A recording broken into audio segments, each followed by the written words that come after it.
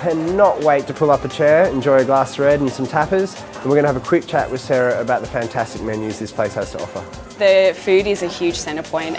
We're a Parlour wine room, but we also love our tapas food.